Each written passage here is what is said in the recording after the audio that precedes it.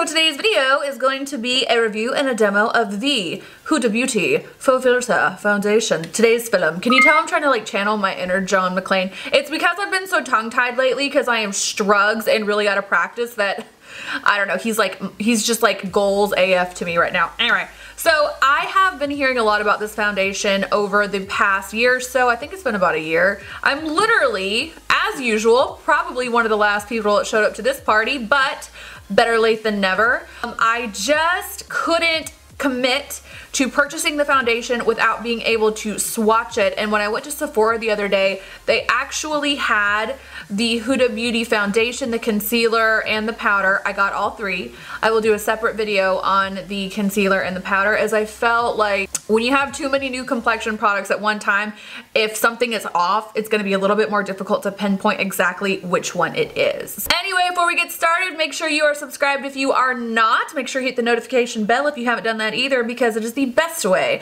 to stay up to date with me and all of my uploads. Check the down bar for links to all my social media platforms, and let's just get started. Okay, you guys, I went ahead and loaded my skin up with moisturizing agents today because I'm very nervous about how this is going to act on top of my skin.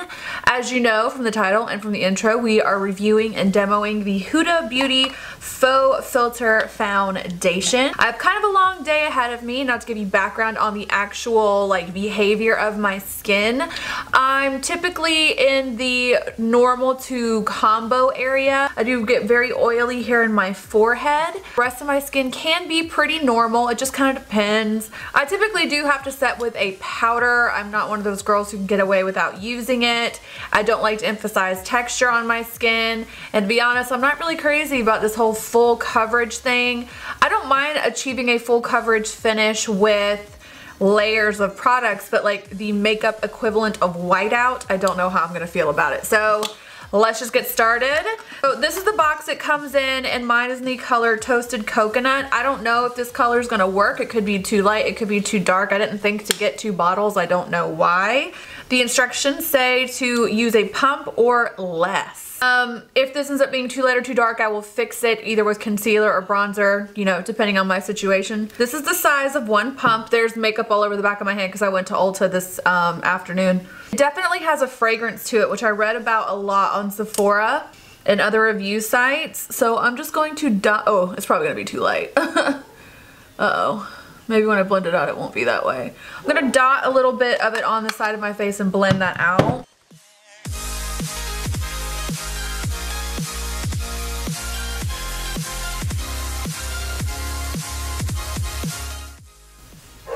It's really fragrant.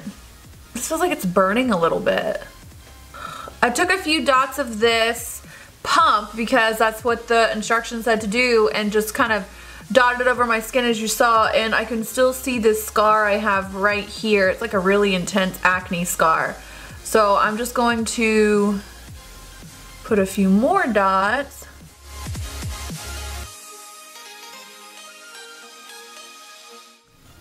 I don't know if it's a fair assessment to say that you could get your whole face covered using a pump or less. Now that would depend very much so on your skin. Like, first impression is this kind of feels like it's burning my skin a little bit. Like, I don't know if that makes any sense. It feels like it's cooling. Maybe it's not burning, maybe it's like cooling my skin. I don't know.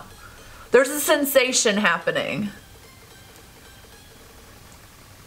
So off the bat, the biggest thing I'm noticing with this is truly the fragrance. It smells like a really strong perfume, like very fragrant.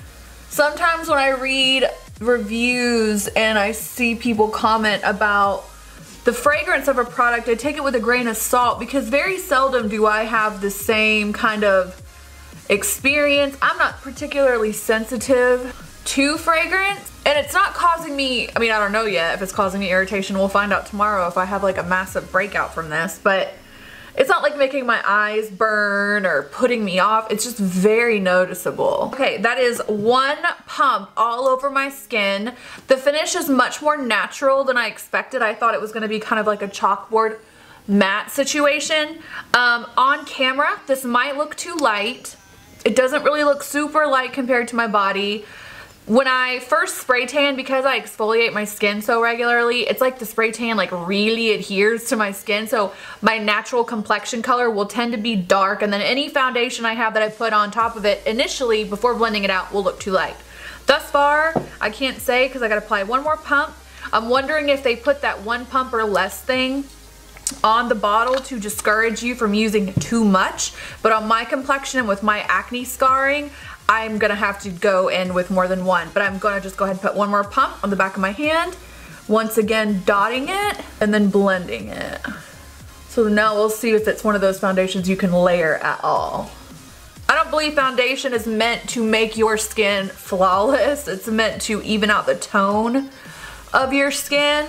I usually feel like people use way too much foundation, but since the whole draw of this foundation is supposed to be how full coverage it is, I really wanted to see how that kind of plays itself out once it's practically applied. I'm just gonna take my beauty sponge and just press this all over the skin to absorb any excess product and make sure it's nicely blended. This is the result of 1.5 pumps, so I do think it's very pigmented, although like I said, you can still see this scar right here on my cheek. So I'm gonna try to cover that up just a little more.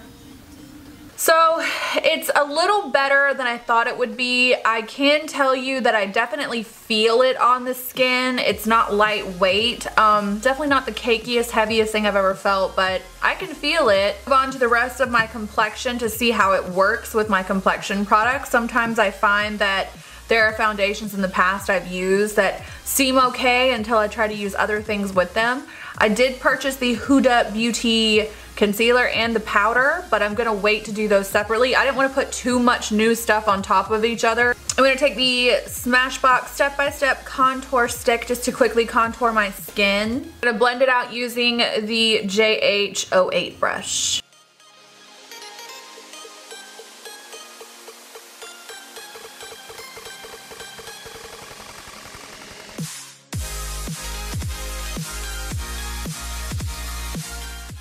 Okay, so this particular foundation actually did play really well with my cream contour.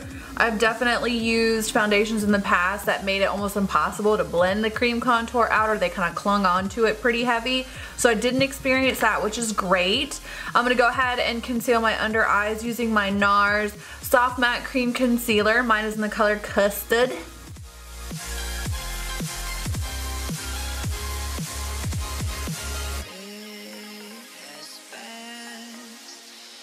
I'm gonna blend this out. So I can still see some breakout scars peeking through this. I don't really feel like that's a big deal personally, because as I said before, I don't like to use foundation as like a one-stop shop for like perfecting the skin. I just think that it's just too heavy. I don't enjoy it. So I'm 90% sure you could build this up to a full-blown impenetrable force of foundation, but I just didn't want to keep adding anything to it, to be honest. I'm going to clean up my contour and highlight the center of my face using my Urban Decay Naked Skin Foundation.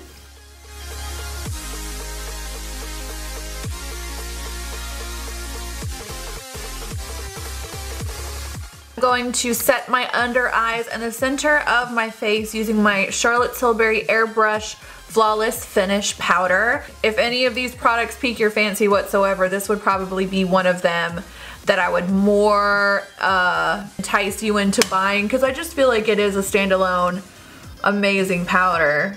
I have friends who come over and do their makeup and stuff and play with my makeup, and almost every time someone sees this or touches it and they've never heard of it or seen it before, they're just like, oh my gosh, that is the softest powder I've ever heard of. And I'm like, I know, right? I'm gonna set the rest of my face using my Hourglass. This is called the Veil Translucent Setting Powder.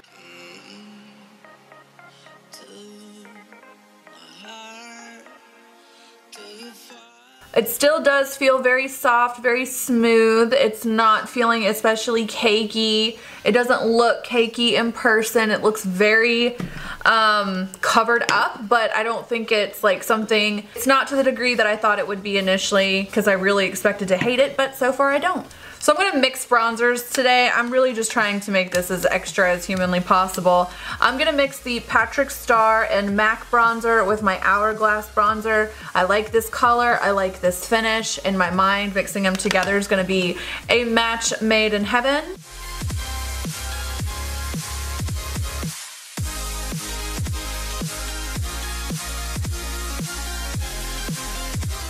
As a whole, my skin looks pretty flawless, but natural, which is the thing about this product I was prepared not to like. I thought I was gonna really hate the finish and the feeling of it. So far, it's pretty decent. It's 2:14 right now. All right, I'm going to turn this part of this video off to start filming my other video, and then I'll be right back. Okay, you guys, I have just completed my entire face of makeup. Off camera, I applied my blush. I didn't include that in the application process of this video as far as my complexion is concerned, because the blush ties into a video I'm doing also. Different video, different thing. I also have my highlighter on and a setting spray. Right now, my skin looks pretty amazing. You can still see, like I said, some of the pigmentation here on my forehead through the foundation, like just a little bit, but that really doesn't bother me. It's nothing that like I'm gonna dismiss this foundation over completely. Now, the one thing so far that is still kind of surprising me about this, and I really don't know, I don't know how this is all gonna play out, like the fragrance of this. I can smell it on my face. I feel like if anyone got too close to me, they'd be able to smell it as well. It's not bothering me, but the nature of the fragrance, I would say, is like very cheap, kind of like cheap perfume. I'm sorry. So right now, I've had this on for about an hour. I have my phone in front of me, but I do have my iPad, and according to my iPad, it is 3:41. I need to leave for the airport at 4:30, so I'm actually ahead of schedule. It's rather incredible. I will have this on. By the time I take it off, I would say it's gonna be about a good 7 or 8 hours, so I will come back and let you know how it worked out. It feels comfortable right now. I don't feel like there's a whole lot of movement happening. My product's blended very well to it. I think it's very nice so far, much nicer than I expected. So I will see you guys in a few hours. It is 9:14, so I've had this on for about 7 hours. I went to the airport, I went to dinner, it was raining outside. It was pretty warm everywhere that I went, so I did experience a little bit of like oil kind of building up here on my forehead. It's nothing super crazy different than what I experienced with any normal foundation. This foundation did not crack. Overall, it stayed put really well. It didn't really oxidize on me at all, so I have to say that maybe I have to eat some humble pie. I might have to eat some humble pie and say that this ended up being much, much better than I expected. Now, this is still technically a first impressions. If I wake up tomorrow with a face full of zits over this, like, I'm gonna write a strongly worded letter to the company. Just kidding, I won't actually do that, but I will keep you posted if it breaks me out or makes me sensitive. So all in all, as of today, for now, I would give this foundation a good 4 out of 5, but I would actually take a 1.5 off just for the fragrance, because even as I was leaving the house, I could still smell the fragrance of this in my area. Like, it's so strong. And it's not a good smell at all. Like, it smells like cheap perfume. I really don't like it. So I'll say 3.5 out of 5. Because it is that strong that a 1.5 has to come off of it for the fragrance. Other than that, I don't have any problems with this. Stay tuned for favorites videos and updates on this foundation, and I will let you guys know, like on Instagram or something like that. I'm tired, okay? It's been a long day. I'll let you know on Instagram or something like that if I do experience any sensitivity to it. So hope you guys are having a wonderful, wonderful day. Thank you so much for watching, and I will catch you in the next one. Bye.